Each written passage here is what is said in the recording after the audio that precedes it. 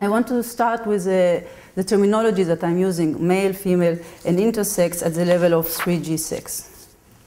So 3G sex is a categorization system in which 99% of humans can be classified into one of two categories, male or female. And this is important. Belonging to a category entails having all the characteristics of that category. So if I'm a female, then I have all of this list, or at least I was born with all of this list, with XX, ovaries, womb, etc. And if I'm a male, I'll have all of this list. This quality of 3G sex, that if you belong to a category, you have all its characteristics, is very unique. And most of the categories we typically use in daily life do not have this quality. For example, if you think of chairs, and this is just from Google, then it is not only that they don't all share, they don't all have all the characteristics of their class, it's actually very difficult to decide which characteristics they have in common. That 3G sex is such a powerful classification system, relies on two qualities. The first is that it is almost dimorphic, or there is an almost perfect dimorphism into a male form and a female form at each level. And the second characteristic is that it has an almost perfect matching between the levels.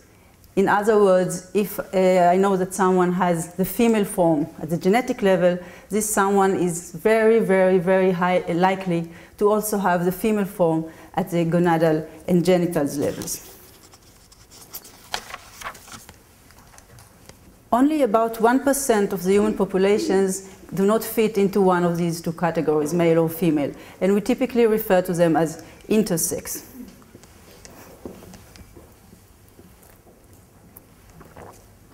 And for the purpose of our discussion, I will divide intersex into two types.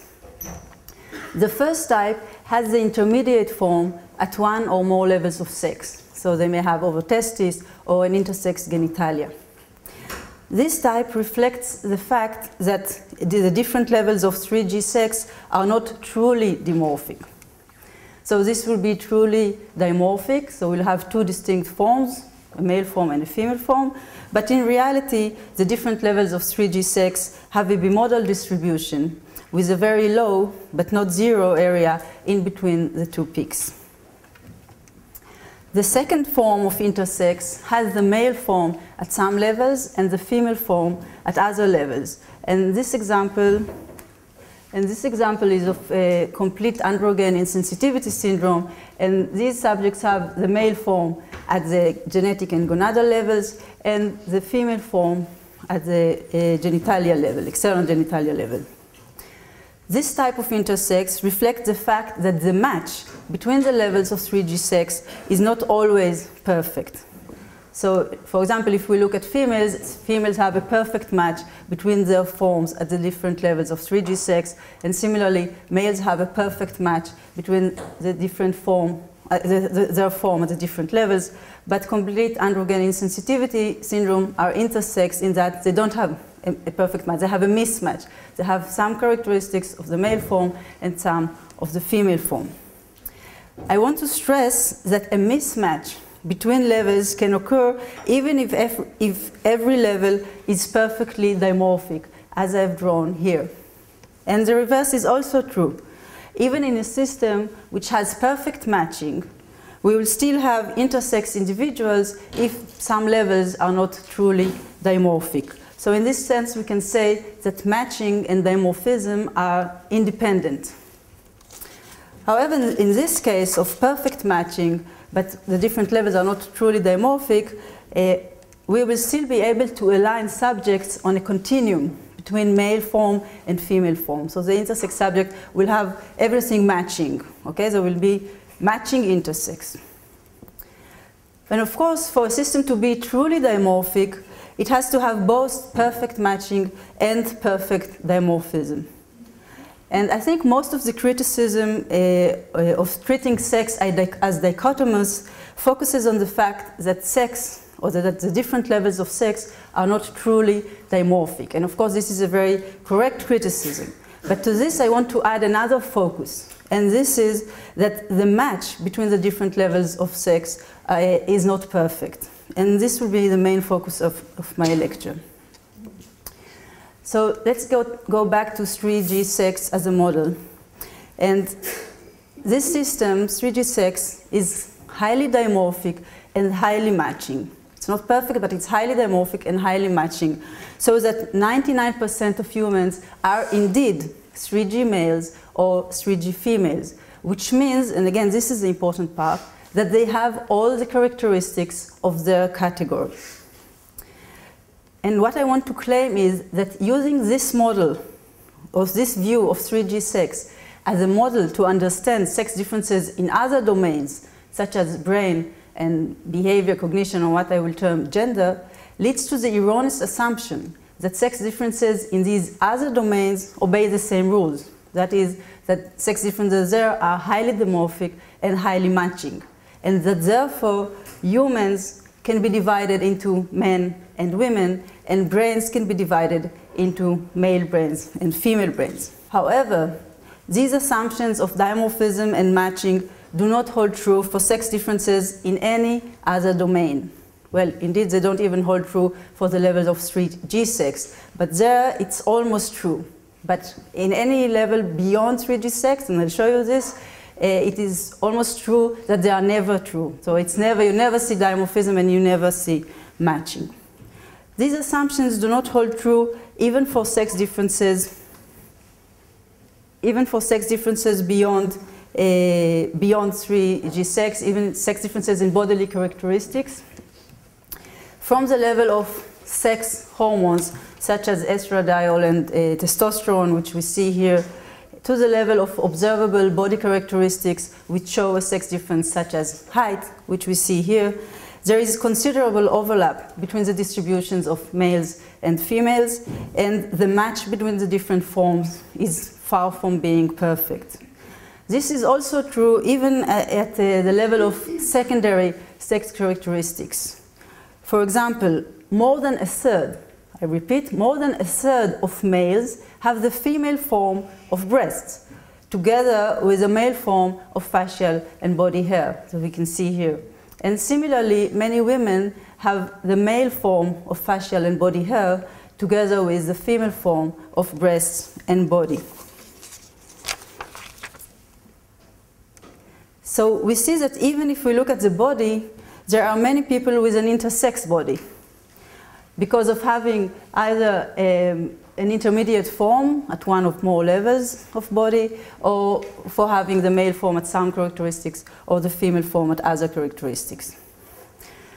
Because of this, and because many of these features, such as sex hormones and the secondary sex characteristics, are typically grouped under the general term sex, I use the term 3G sex to refer only to this part of sex which is almost truly dimorphic and truly matching, almost.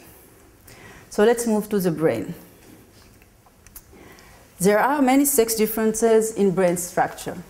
There are differences in the size of the brain, there are differences in the size of specific brain regions, there are many differences in the microanatomy of the brain. I'll show you a few shortly. There are differences in several neurotransmitter systems. Most people take these differences as evidence for the existence of a male brain and a female brain, because they implicitly assume that these differences add up one to the other to create a male brain and a female brain. At first, this sounds very logical. There are many differences between the brains of males and females, so there must be a male brain and a female brain. But we can now say that sex differences in brain structure will add up to create a male brain and a female brain only if there is a high degree of matching between the different levels. If there is not a high degree of matching, we'll have many intersex brains. And of course, the number of intersex brains will further increase if there is not a high degree of dimorphism in the different levels. So what I will do now is ask the two questions. Are sex differences in brain structure dimorphic, and are they matching?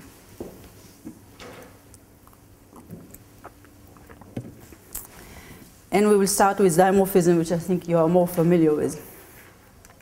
So as I said before, when we say dimorphism, we mean two distinct forms.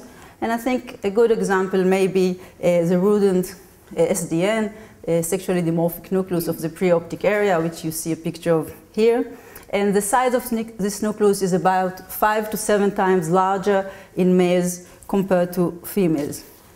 However, this is a very rare example. And as many people here also noted, most sex differences in the brain are not dimorphic. In fact, I think that in the human brain, there is to date no region for which a perfect dimorphism has been demonstrated. And here we can see a nucleus that is supposed to be the human analog of the rodent SDN. And you can see that although there is a big sex difference in humans, so it's about, on average, about twice as large in males compared to females, you can see, of course, that there is a great degree of overlap between the two sexes. Sex differences in the brain are mostly not dimorphic.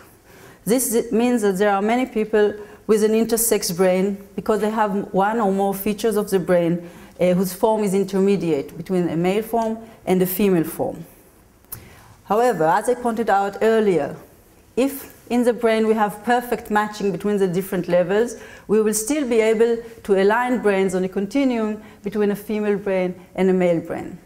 So now we turn to the question, are these differences matching?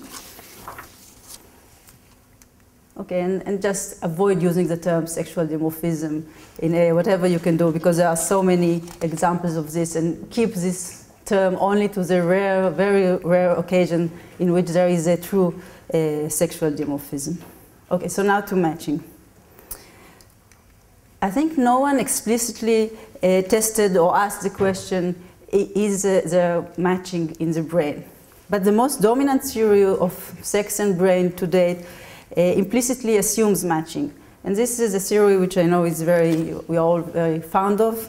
And this is the organizational hypothesis, which dates back to 1959 and unfortunately still dominates our field. According to this hypothesis, testosterone masculinized or defeminized, I will not go into this, but testosterone masculinizes the brain, just as it masculinizes the external genitalia. Now, if indeed testosterone was the only factor that is responsible for sexual differentiation, and if it was acting through a single mechanism, then there was a good reason to expect a high degree of matching between the different levels of sex in the brain. Under high testosterone levels, all the brain will have the male form. Under low testosterone levels, all the brain will have the female form. And under intermediate testosterone levels, all the brain will have an intermediate form or an intersex form. And again, we will be able to align brains on a continuum between a male brain and a female brain according to the degree of exposure to testosterone. However, none of these assumptions is correct. So we know that testosterone has a role in the sexual differentiation of the brain. However, it is by no means the only factor. And in recent years, there has been a lot of work on the role of estradiol in the sexual differentiation of the brain. Moreover, we now know that these two hormones act via many different ways and mechanisms to affect brain structure.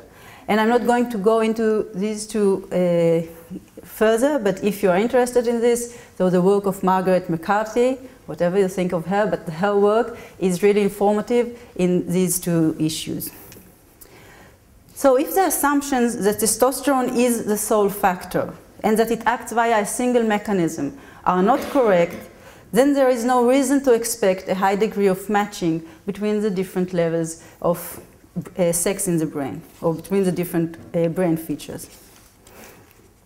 And indeed, there are many studies demonstrating that environmental events can change the sex of only some brain features. So even if we assume that there was a perfect matching before the event, let's say that the whole brain was female, then following the event, some features of the brain will change their sex, some will not, and we will have an intersex brain. So matching will be disturbed. And what I want to do now is show you several studies which demonstrate this principle. And with every study, I will present more principles. And at the end, I will put all the principles together, and we will get to the conclusion that all brains are intersex and that they cannot be aligned on a continuum between a male brain and a female brain. The first study I want to show you tested the effects of stress on the hippocampus, and specifically they tested the density of dendritic spines. I don't know if you can see them, but it's the small red dots along, these are the spines along the dendrites. And here we can see a piece of dendrite from a male rat. This is all in rats, a male rat and a female rat. And I want to thank Tracy Shores for sending me these pictures. And I added red arrows so it is easier to detect the spines. And I guess for most of you, this is the first time you actually get to see a sex difference in the brain. So here it is. And you can clearly see that the dendrite from the male has less spines compared to the dendrite from the female. So we can say that dendrites in this region have a male form, which is sparse spines, and a female form, which is dense spines. There was another group of rats in this study, and these rats were stressed for 15 minutes. That's it, 15 minutes before their brains were examined. And again, we see a dendrite from a male and a dendrite from a female. And strangely enough, the dendrite from the male has what we have just termed the female form, that is, lots of spines. And the dendrite from the female has what we have just termed the male form, which is few spines. So we see here what we will see in additional studies. The form of dendrites in this region depends on sex. This is very important, especially in this room. The form of dendrites in this region depends on sex. It is different in males and in females. But it does not depend only on sex. Knowing that the dendrite I'm looking at is from a female is not enough to predict whether this female will have lots of dendrites or few dendrites. To predict this, I also need to know whether this female has been under stress recently or not. So we see that although sex is important, it is the interaction between sex and stress, and more generally we'll see the environment. So it is the interaction between sex and stress that determines the form of neurons or the form of dendrites in this region. So this is the first principle. Up until now, we were looking at apical dendrites of these neurons. And here we can see it in average form. So you can see that without stress, the density of spines was higher in females, and following stress, it was higher in males. Now, Shores and colleagues also looked at basal dendrites of the same neurons. And here what we can see is that there was no sex difference without stress, but a sex difference appeared following stress. So we can see another general principle here. The same manipulation has different effects on different brain features. 15 minutes of stress reversed a sex difference in this brain feature and caused the emergence of a sex difference in the other feature. So this is causing a mismatch in the sex of the brain and intersex brain. But what is particularly amazing about this study is that this is all happening in the same neurons, in different dendrites of the same neurons. So how can we talk of a male brain and a female brain if even single neurons can be intersex? The next study demonstrates the same principle, that the same manipulation has different effects on different brain features, this time following chronic stress, again in the hippocampus, but this time looking at the density of cannabinoid receptors. And here we can see a sex difference before stress. So these are non-stressed males, non-stressed females, and you can see that in males the density of the receptors is higher. But following stress, the sex difference is reversed, as we have just seen, and males have the female forms and females have the male form. In another region of the hippocampus, the dorsal hippocampus, we see that there was a sex difference before stress, but following stress, the sex difference disappeared. So the same principle, one manipulation, different effects of different brain regions. Another general point I want to make or to demonstrate using this study is that it is meaningless to talk of a male form and a female form of brain features, because simple manipulations can reverse or change what is male and what is female. Moreover, the two studies we have just looked at demonstrate that it is actually impossible to decide which is the true male form and which is the true female form. Are males under stress more true males than males without stress? Are females under stress more true females than females without stress? If we say, for example, that the no-stress state is the true sex, okay, then this can work in this study. So we can say that this is a true male form, this is a true female form, so following the manipulation, males had the female form, females had the male form. It will also work here.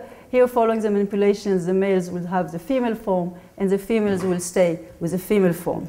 But the same principle will not work if we add the first study we just saw. Because if before stress, this was the male form and this was the female form, then how should we call the form of the brain in males after the manipulation, after stress? So we are left without names now.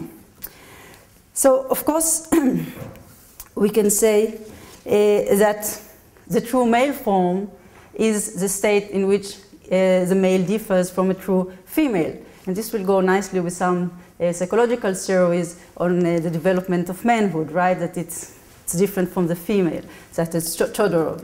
But of course, we will be left with the question, so what is a true female? Is she always under stress, sometimes under stress? We now know that there are changes, at least in rats, probably also in humans, during the estrous cycle. So when during the cycle are we true females and when are we false? And what happens if we take pills? Okay?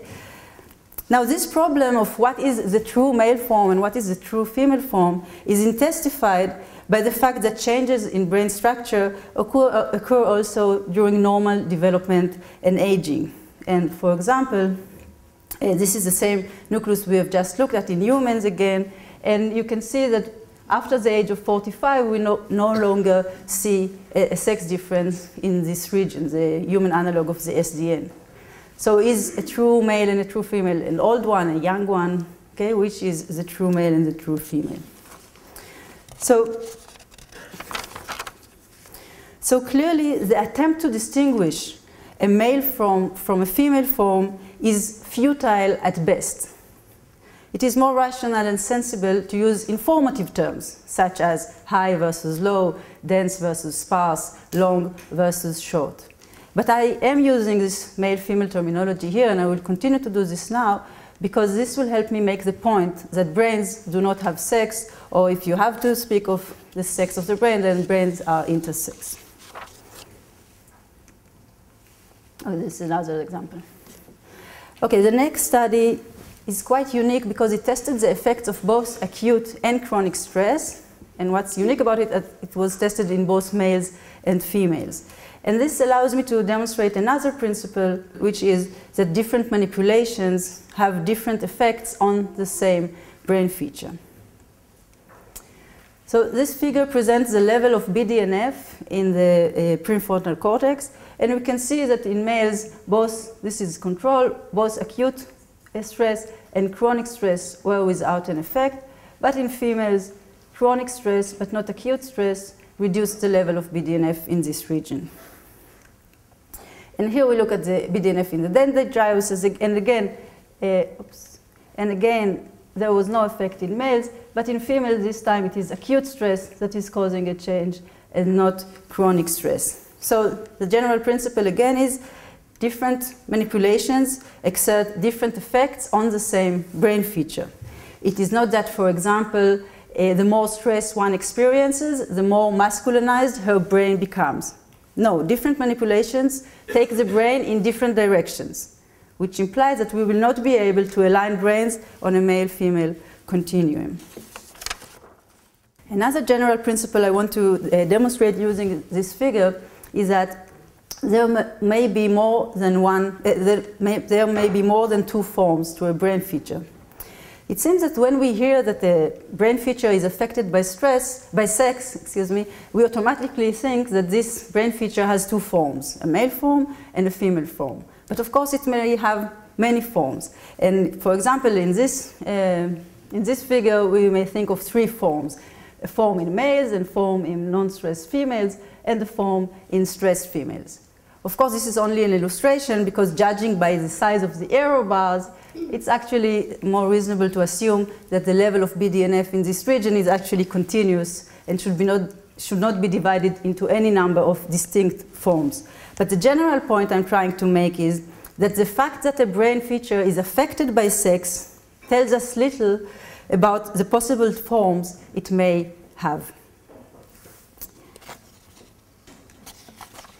Okay, our next and the last example is a paper of Janice Juraska, who I believe was the first to note that the same manipulation may have opposite effects in males and in females. And what she did in this study, she compared rats that were housed individually in standard laboratory cages to rats that were housed in groups and with several objects that were changed daily. So we can call this enriched environment. And here we can see a figure showing dendritic length as three different layers of the visual cortex of the rat. And what I want to focus now is not on sex differences, but on the effect of the manipulation on each layer, and specifically, was it similar in males and in females? So we can see here on the right that the manipulation had the same effect on males and in females. I added the circles or the ellipse in colors. In the middle, it affected only males but not females, and in this region, it affected males more than it affected females. So the general principle here is that the interaction between a manipulation and sex, the interactions are complex. For every brain feature, the interaction is different. In some brain regions, the manipulation will have the same effect in the two sexes. In another, it will affect one sex and not the other. In a third region, it will have opposite effects, etc., etc. There are no simple rules to describe the effect of a manipulation and its relation to sex. And if you think you have detected a rule, for example, that males are more affected by this manipulation than females, then think of it again, because we see that in the hippocampus, for example, we see opposite effects in males and females seem to be more affected. And in another region, again, the females are more affected and the males are not affected. So let's summarize all of the principles that I've showed you. I think the first conclusion is that the brain is a complex structure. I think it's an important conclusion. The brain is a complex structure with an incredible ability to change in an infinite number of ways and features. And this leads us immediately to the next conclusion, which is it is meaningless to talk of a male form and a female form of brain features, because development and aging may change what is male and what is female, because simple manipulations can change what is male and what is female, and because probably most brain regions have many more than two distinct forms. However, sex is an important factor in determining the structure of the brain. However, it is not the only factor. There are other factors such as age, stress, housing conditions, rearing conditions, or more generally the environment. These all factors have an important effect on brain structure. Now, this is of course not new. This is what we were all talking about when we said brain plasticity. But the important part is that these different factors may affect the brain differently in males and in females. So what we can say is that there are complex interactions between all these factors: sex, age, environment. There are complex interactions between these factors, and these complex interactions are determining the structure of the brain. And in complex interactions, what I mean is what we've just so that a manipulation, and we can add here aging and development, can create, enhance, reverse, eliminate or not affect a sex difference. And the same manipulation typically exerts different effects on different brain features. And as a result of this, matching is disturbed. So there is no perfect matching in the brain, and intersex brains are created. So if we go back to our question, are there male brains and female brains, then the answer is no, because sex differences in the brain are not matching and are mostly not dimorphic. We can say that there are no male brains and no female brains. It is meaningless to talk of the sex of the brain. Brains do not have sex. But if you must relate to the sex of the brain, you can say that brains are intersex. Not 1% of them, all of them. But we are not done yet. The last principle was that different manipulations exert different effects. So the intersex brains cannot be aligned on a continuum between a male brain and the female brain. I want to end this part of my talk with a story that Rebecca will sure like, and I guess you are all familiar with the story about the male fetus and the huge testosterone surge that is transforming his small brain from the default female form to the male form. And I want to add to this story just one more element: stress. Now picture the fetus mother. During the long weeks of pregnancy, she sometimes experiences stress. And whenever she does, some features of her fetus brain change their sex. So when her boy is born, his brain is a mosaic of both male and female characteristics. This mosaic is uniquely his, molded by the complex interactions of his hormones and the environment he has been living in up until now. The same is true for the female fetus. Her brain is also a unique mosaic molded by the complex interactions of hormones and environment. So we see that we are already born with a brain that is neither male nor female. It is intersex. It's a mixture of male and female characteristics. And we haven't even said one word yet about estradiol and other factors.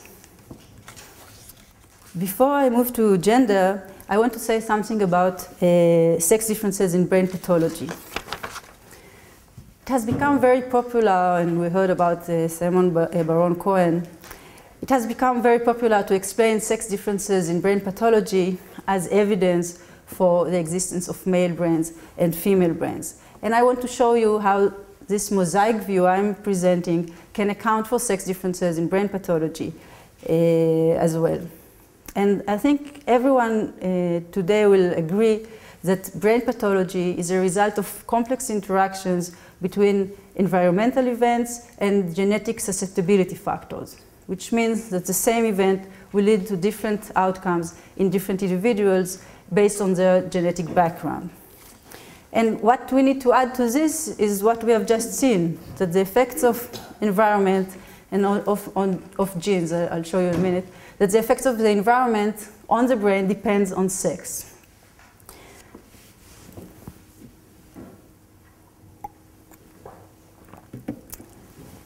All the studies we have looked at up until now only show the interaction between environment and sex. And I found only one study which demonstrates the triple interaction of genes, environment, and sex.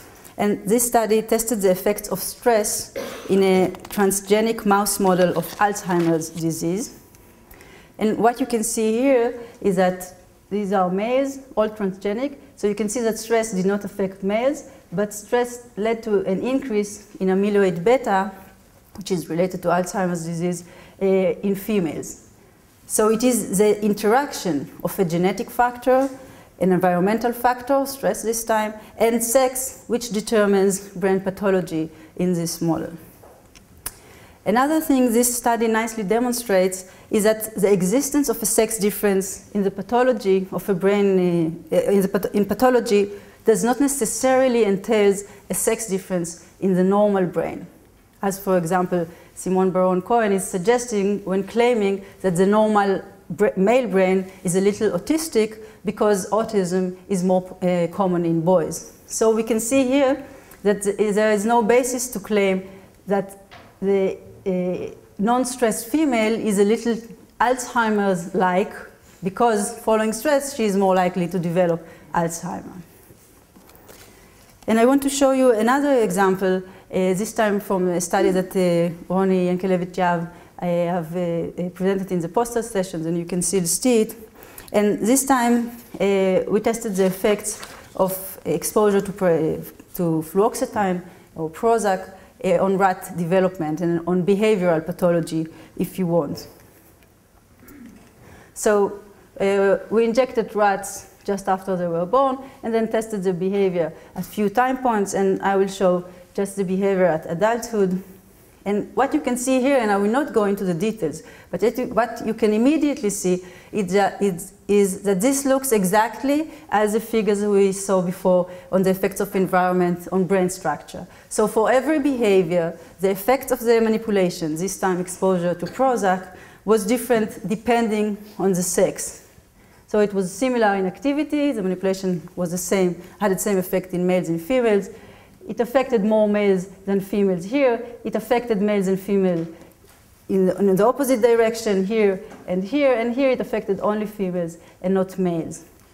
So we see the same principle, that the effects of fluoxetine on behavior this time depend on sex, and that the interaction between sex and fluoxetine are complex. There is no simple rule. We cannot say that only males are affected or only females are affected, or that it's beneficial for males.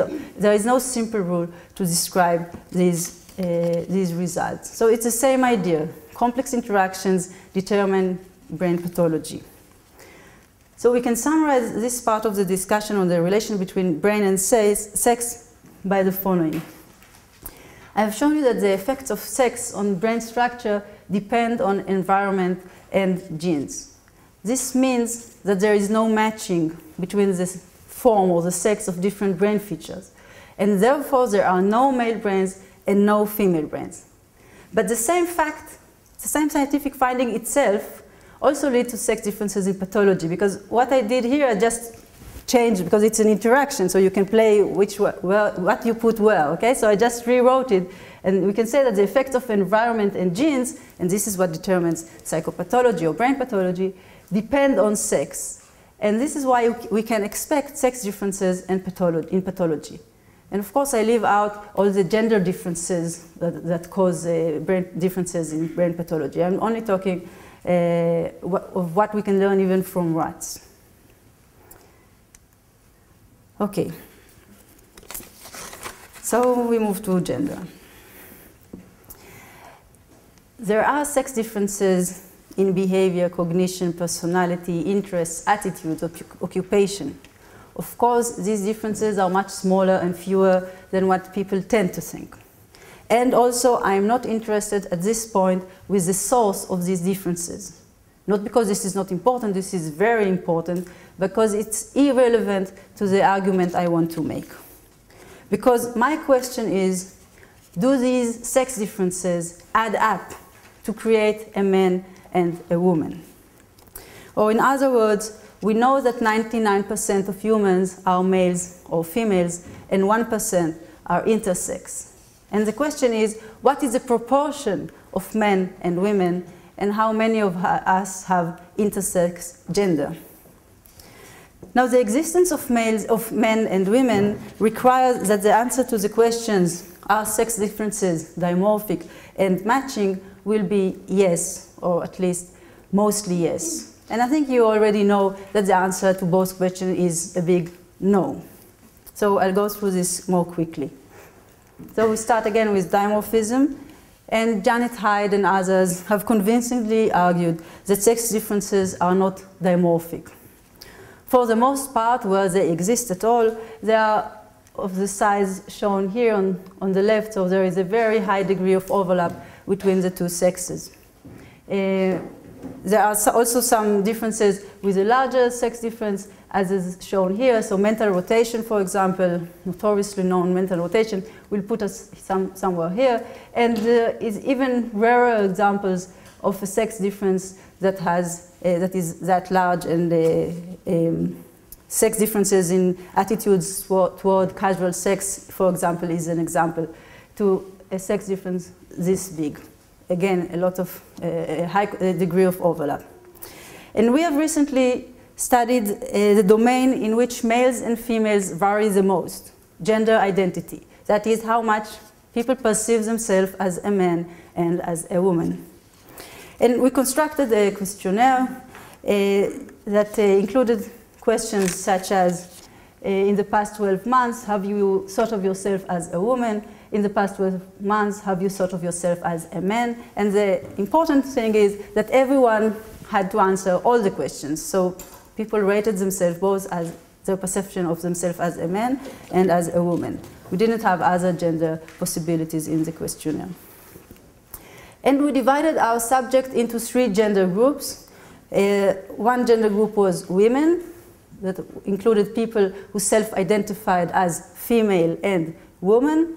The second gender group was men, people that self-identified as male and men. And the third one was queers, people that self-identify in all other non-normative ways. And I will focus here on the normative groups, men and women. And on the y-axis, we will see how much people perceive themselves as a man, and on the x-axis, how much they perceive themselves as a woman. And the result, it's men blue, women pink, and queers green. And the size of the circle is proportional to the percent of subjects from the same gender group that had the same score. And if you're really interested in the means and standard deviations, you can see them along the x and y axis.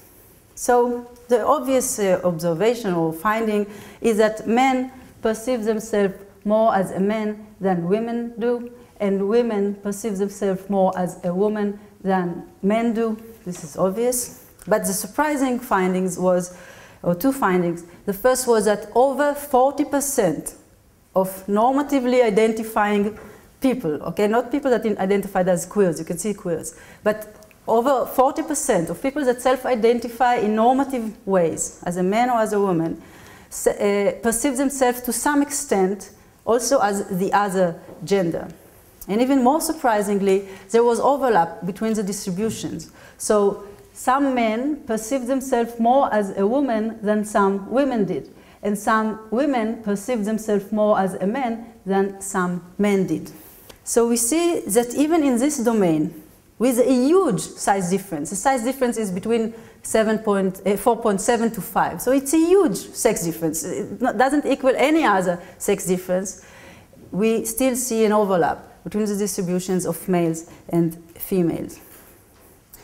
We are now running an English version of this questionnaire, which we aim to get a higher number of participants. And of course, I will be happy if you will help us distribute the link to this questionnaire so we can get a lot of subjects in this. So we can safely conclude that when it comes to gender, there is not even a single sex difference that is dimorphic. Are gender differences matching? I will relate here to the history of thought of masculinity and femininity, and I'll do this quickly. This field started with the implicit assumption of matching, that is, gender differences or sex differences were added up to create a masculinity-femininity scale, and masculinity and femininity were sort of as the 2 poles of this continuum. And we can clearly see the similarity between this view and the current view of the brains as arranged on a continuum between a male brain and a female brain. This view was replaced in the 70s by the work of both Janet Spence and Sandra Bem separately. Each of them discovered that a scale of masculinity and a scale of femininity were not correlated, and concluded that masculinity and femininity represent two independent factors rather than being on two poles of a continuum. And their ideas quickly caught up, and all of us are aware that we have a feminine side and a masculine side. So this is thanks to them. And it is interesting to note that the development of thought of the relation between sex and brain has a similar stage. Margaret McCarthy, again, I'm sorry, has been claiming for several years now that the view that the sexual differentiation of the brain is under the sole influence of testosterone should be replaced with the view that masculinization and feminization of the brain are two independent processes proceeding under the influence of testosterone and estradiol respectively. So it's the same view, but this time in relation between sex and the brain. Back to gender. About 20 years later, Janet Spence discovered that the different subscales that create masculinity and femininity are also not correlated. Actually, she rediscovered this. This was already known at the first half of the 20th century. So she concluded that each person possesses a unique mosaic of both masculine and feminine traits, and that this mosaic cannot be captured using a unidimensional model of gender, that is masculinity, femininity, or a bidimensional model of gender, masculinity, high-low, femininity, high-low. So we see a parallel in the progression of thought in the domains of gender and brain from a unidimensional models through bidimensional models to multidimensional or mosaic models. But I would like to stress that we should not think of the gender mosaic as a direct result or consequence of the brain mosaic, for at least two reasons. First, the relation between gender and brain are bidirectional and not unidirectional. And second is that because the relation between structure and function in the brain are very complex and are not straightforward. But what we can take from this view of gender as a mosaic is that any model of the brain that leads to the prediction that humans can be aligned on a masculinity-femininity scale or be aligned on some bidimensional model must be wrong, because we know for over 40 or 20 years that this cannot be done. We cannot align humans this way. So just to officially close the discussion of gender, are there men and women? No, because sex differences in gender are not matching and are not dimorphic. Humans have intersex gender. And I want to summarize with the following.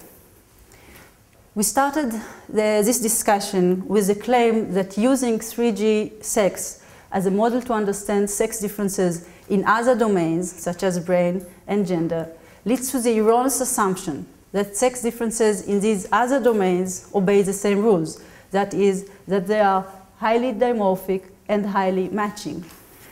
And that therefore, humans can be divided into men and women, and brains can be divided into male brains and female brains. And what we have seen today is that parallel line of research have led to the conclusion that although there are sex differences in brain, behavior, cognition, etc., these sex differences are for the most part not dimorphic and not matching. Therefore, they do not add up to create a male brain and a female brain, or to create a man and a woman. Rather, humans possess an intersex. Humans possess an array of gender characteristics, and brains are composed of a mosaic of male and female characteristics. So we see that although 99% of humans are indeed males or females, that is, have all the characteristics of their category, the division of individuals into men and women and of brains into male brains and female brains adds little information beyond the 3G sex of the individual. These divisions should therefore be cancelled. I hope I already made clear that I think we should stop using the terms male form and female form and male brain and female brain, because these terms are meaningless.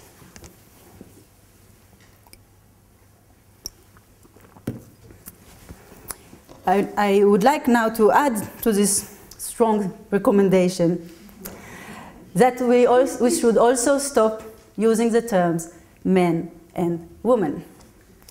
Because these terms create the illusion that there are men and women out there, just as there are males and females out there. And I want to end this talk with a few words about this vision, about a world with no gender, but with sex. And in this future I envision, there will be male, female, and intersex individuals. But there won't be men and women. 3G sex will simply be one more correct term to describe some physiological characteristics, such as height, such as age, such as the color of our skin and of our eyes, but it will not have other meaning. And I think the best example to start to think about this future, which is really very difficult to imagine, is to think about handedness. Not so long ago, left-handed people were thought of as less capable, both mentally and physically. When parents and teachers discovered that someone was using her left hand, they used to tie that hand to make her use her right hand.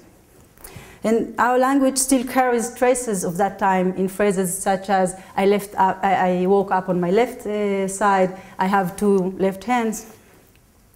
But nowadays, although there are still left-handed and right-handed people, and I think this is also a very good example because just as sex, right-handed and left-handed are not a dichotomy. There are people in between. I, for example, I am right-handed in my hands but left in the legs, so people can be mixed, but there are still right-handed and left-handed people. But handedness carries no meaning beyond the description of some physiological characteristic. This physiological characteristic is important in some situations. For example, if you want to buy scissors, you need to buy the scissors for the right hand that you're using. Or if I'm going to play tennis, then it's maybe wise to know whether my opponent is left-handed or right-handed. But I don't care for even 1 second if my physician is left-handed or right-handed, or if my son's teacher is left-handed or right-handed. I never ask my kids whether they played in the playground with left-handed or right-handed kids. And you will not be telling your friends that the lecture you were hearing today was given by a right-handed person. This is what I mean when I say that handedness carries no further meaning beyond describing a fact about one's physiology. And this is what I mean when I say that the future I envision has sex, but does not have gender. Gender is a system that attributes meaning to sex. Our gender is not a reflection of our sex. What we have seen today is that even in the gender world in which we live, people have intersex gender. Our gender is one of the prisons within which we live.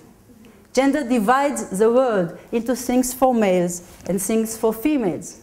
And if I want things that are not on my side, I am punished by the people around me. This divide is so clear that children that want many things from the other side sometimes believe that they actually have to have the genitalia that typically goes with that size. In the world I envision, there is no gender. Male, female, and intersex individuals are free to choose from all the things our world and our society have to offer. Some will choose only dolls. Others will choose only balls. But many will choose both. And this is an explanation. Thank you.